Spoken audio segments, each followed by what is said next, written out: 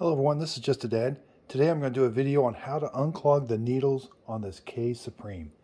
So if your Keurig coffee maker is not working, sometimes you'll press a brew and no water comes out. You may think, oh, the machine is completely broke on the inside. All it could be is your needles are clogged.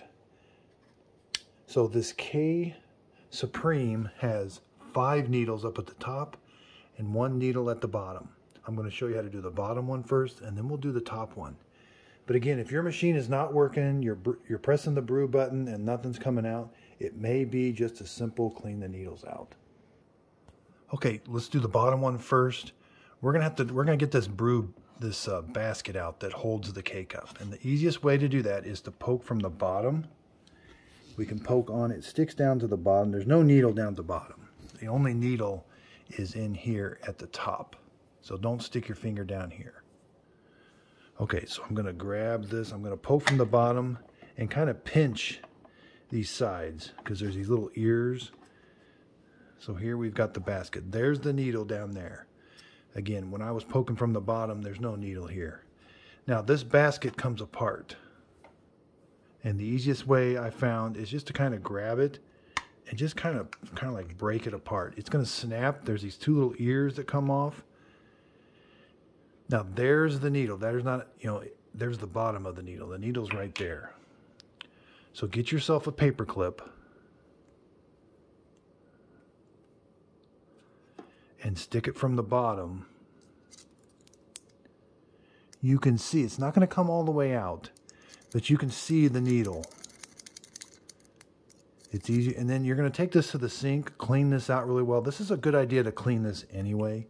You do get some kind of coffee grinds and stuff in here from time to time, so wash this out with soap and water really well. Run a bunch of water through this while you have the paper clip and you're kind of cleaning out the coffee grounds. So that's how you do that. And then to put this back together, there's 2 little ears. Actually there's 4, and there's 2 ears on this side. So line those up with those little holes and it'll snap. And then it doesn't kind of turn, and it's on there pretty good. Now the way that you install this, so you're going to see the words caution sharp needles. Those face you, and there's these 2 ears here.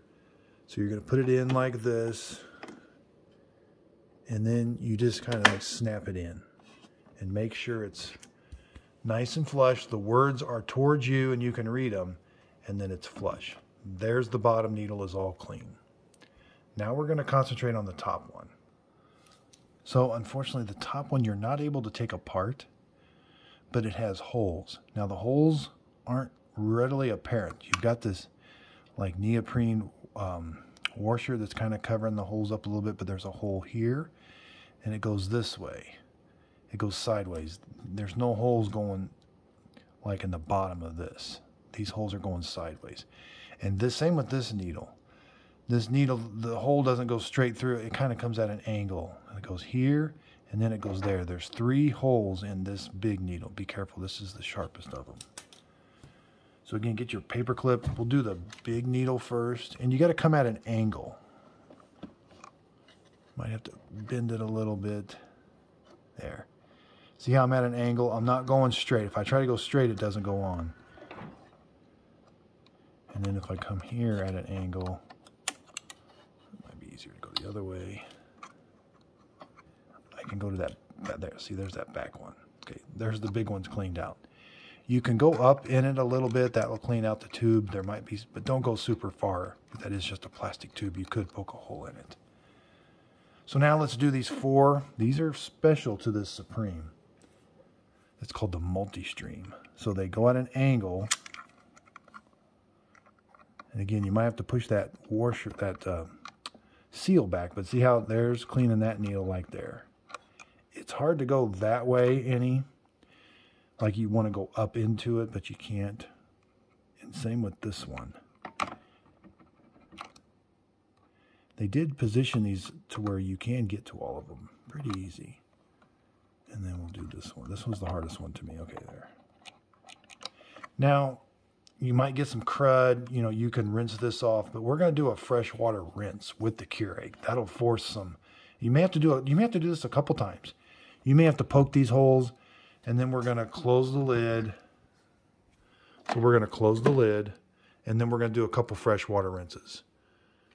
We're going to pick 8 ounce and hit the K button, and just fresh water will rinse through there.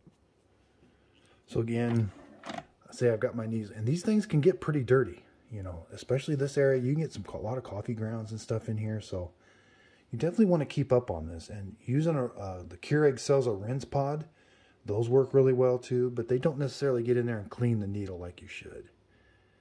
So say you've got the needle clean, you're just going to close it, make sure there's no K-cup, hit the 8 ounce, and just run some fresh water through there. And you may have to do this a couple times like I was saying. And be careful, those needles can be hot. After you do a freshwater rinse, that area can be kind of hot. And you may see a bunch of gunk come out here. But you should have a pretty nice stream coming out. So if you got any questions on how I clean the needles, leave them in the comments down below.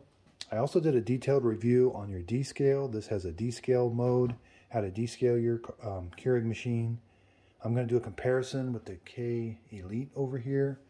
And I did a detailed review on this machine, so check out those videos. Thanks everybody for watching, and if you could, please like and subscribe.